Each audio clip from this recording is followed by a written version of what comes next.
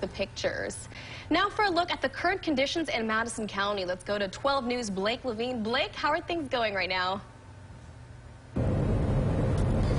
Good morning, everyone. Well, we're not in Madison just yet, although we'll probably be there in about 2 minutes or so. But on the roads right now, it's actually starting to really pick up, actually starting to build up a little bit on the roads, especially over the bridges. We're actually going to try to take a look right here if we can.